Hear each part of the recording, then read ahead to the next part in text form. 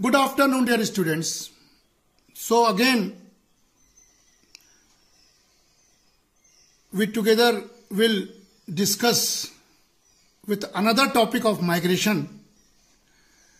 And today is 28th November 2020.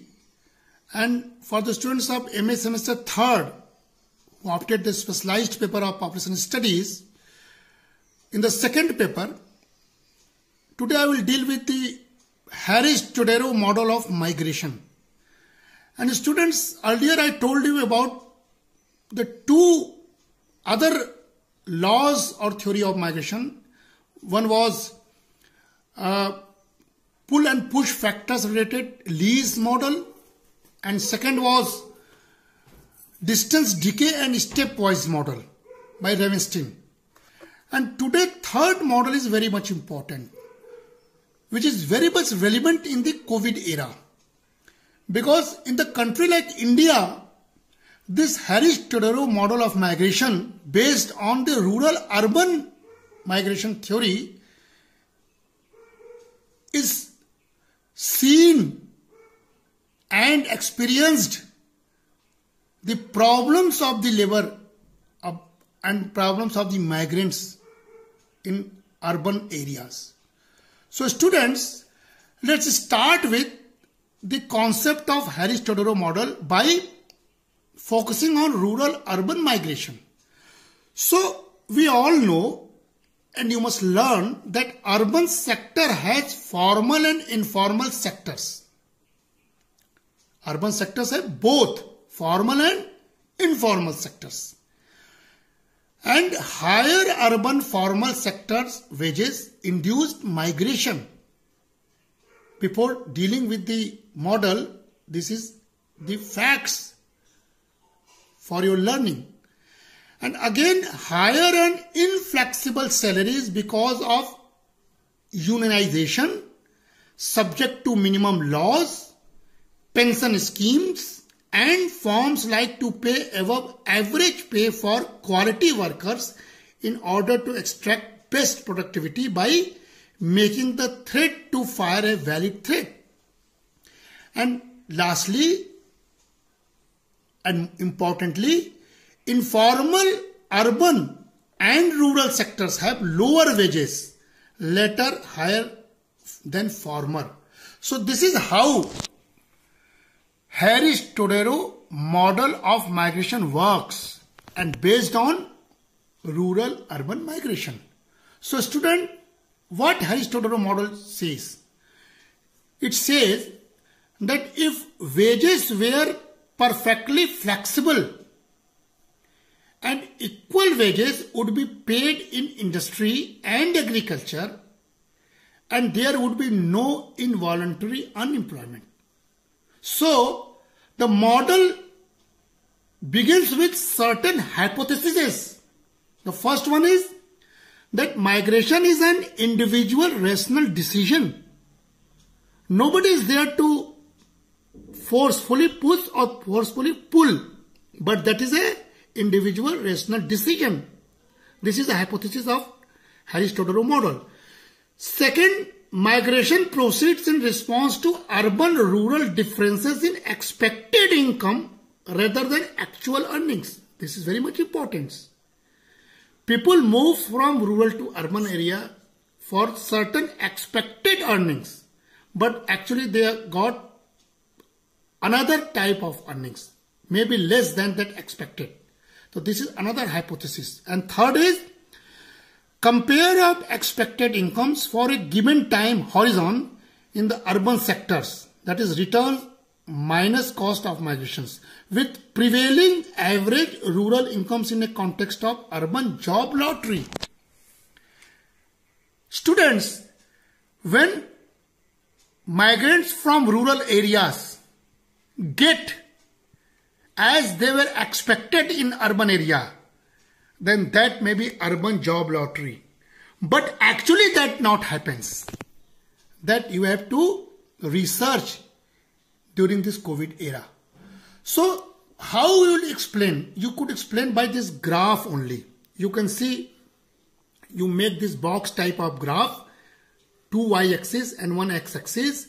in one y-axis there is a urban formal wage, in another y-axis there is a agriculture wage, and in x-axis there is a movement of labor. So you can see this is a urban wage line and this is a rural wage line, agriculture wage line, and actually urban wage is W bar, which is expected by the rural one, and in rural society the wage rate is WA. So naturally W bar is more than WA. Through this attraction, movement from agriculture to urban sectors takes place due to this wage differences. So dear students, the graph says that LF workers find employment in good jobs in cities and LA remain behind in the countryside working at a lower wage of WA. Those who migrate from the countryside to the city find themselves employed in the urban informal sector L1. So how does the urban labor work? This Harris-Todarro migration model says with this diagram. And if you explain this diagram further, then you can explain by this. You can see this is agriculture wage rate, this is a manufacturing wage rate. Manufacturing wage rate is W bar M greater than WA, which is agriculture wage rate, and actually people move here to here for this wage, but actually they equilibrize with the E point. This is equilibrium level, and finally maximum labor gets only this WA star, which is less than even WA, less than their agriculture wage, and more less than expected, that is W bar M. So with this theory, exploitation of labor takes place in the urban areas and maximization of profits in the manufacturing sector in the urban areas took place. So this is how the country like India have to be cautious, because there is a enormous population pressure in the agriculture area, and from agriculture to urban area migration took place for the better wage rate, but actually they are not getting the better wage rate, and the reverse migration type of situation, as we have seen in the COVID era, take place very easily. So this is the problem which you have to solve with this formula. Here we can say that equilibrium is LF divided by LF plus L1 W bar plus L1 by LF plus L1 W1 is equal to WA, whereas W bar is the formal wage sector wage rate, W1 is the informal sector wage rate, and WA is the agricultural wage rate. And this formula says that informal sector is an outgrowth of the fact that the formal sector has wages that are too high, so that not everyone is capable of obtaining employment in this sector. At the same time, not everyone else can stay in the agriculture as well. For that would make the formal sector look too attractive and induce a great deal of migration. Informal sector is a result of this migration.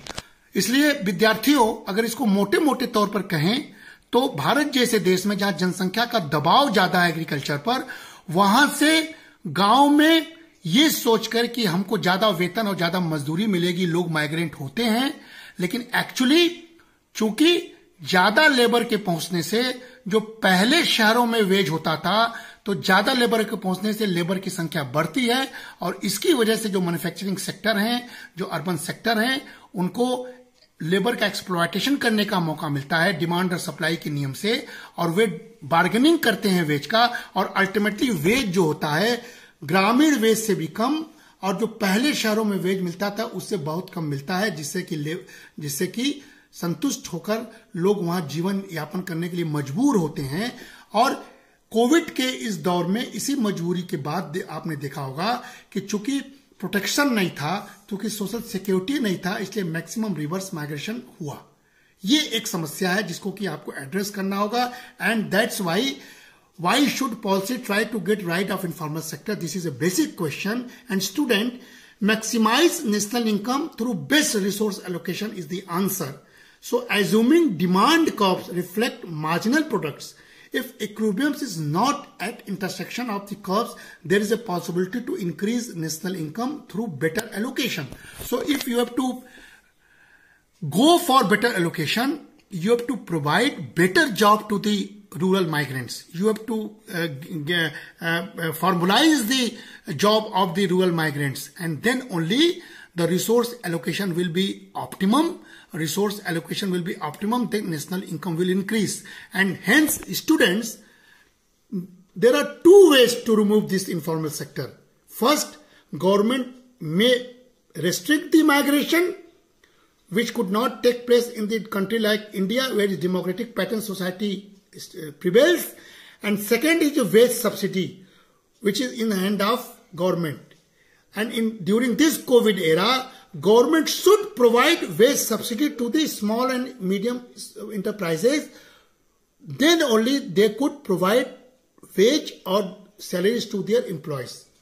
So this is how we can explain this theory in this COVID era, and this is a part of syllabus. And through this, again, I will send you the slide. And earlier I told you online about the migration restrictions and wage subsidy. Then this is the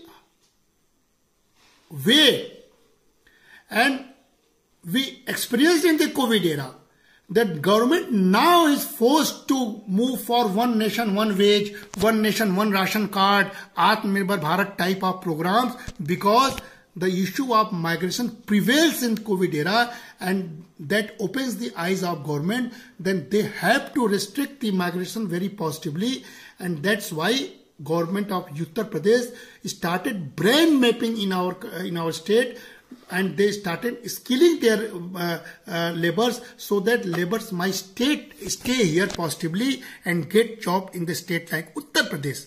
So this is the only positive way to restrict the migration, not forcefully, because in democratic pattern of society we can't restrict migration and we can't restrict any person moving from A place to B place. So thank you and take care.